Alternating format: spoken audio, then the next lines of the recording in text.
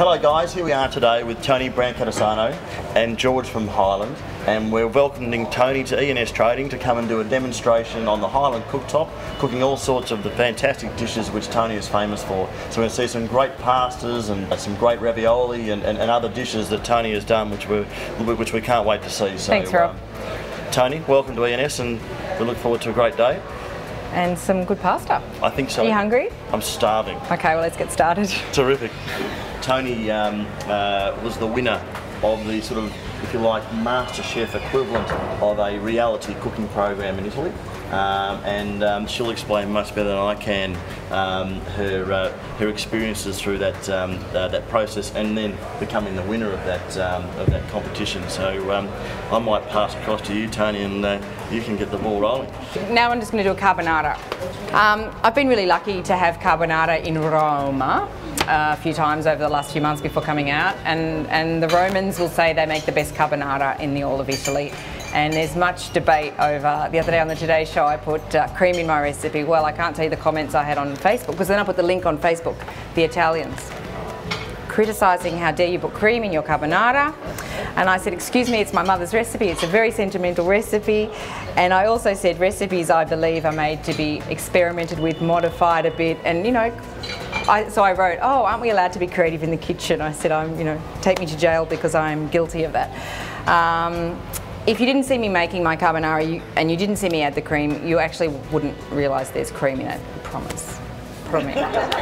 In Italy, when I get pancetta, I will be honest, I buy it already cut in a little packet, I open it up and it's already cubed.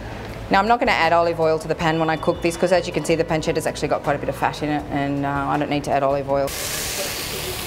Like now there's big supermarkets have opened up where I live. 13 years ago, there were no big supermarkets. So you would get up in the morning and go to the market and decide what you were going to cook by what was fresh and what was...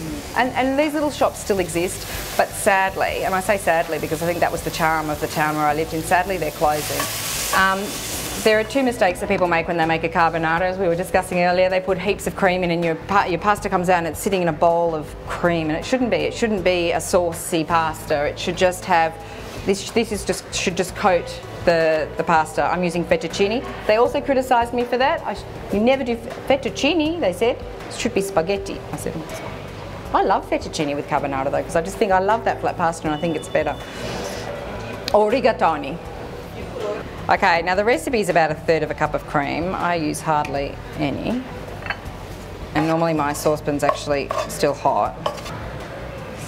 I always open my eggs in another container before I add to my cakes, because I used to get my eggs from a little lady at the end of the road, so beautiful free-range eggs, but if you've ever opened an egg that's gone off...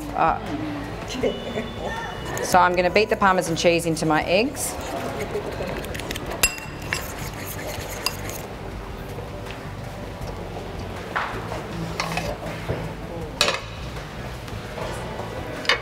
Add that in, yeah, just add it all in, yep.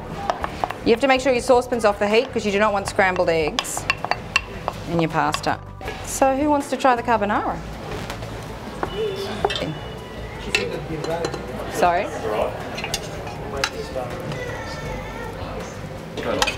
Whoever gets the last bits gets all the best, all the pancetta.